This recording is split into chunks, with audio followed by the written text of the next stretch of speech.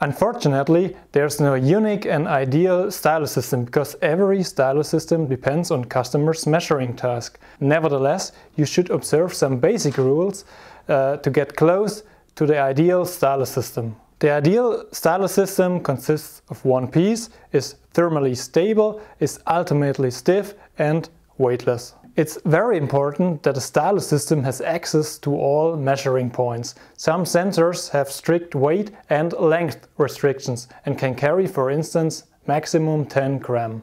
You can quickly reach the limit when designing a stylus system made of heavy materials like steel.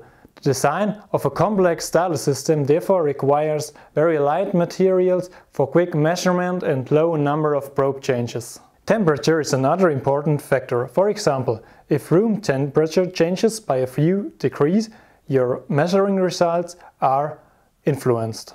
You can quite easily reduce your measuring time with the right choice of the stylus system. The idea is very simple. If the stylus system has access to many measuring points, the number of styli and stylus system changes will be reduced. Less changes of the stylus system reduce machine downtimes, what saves time, and even more important, money.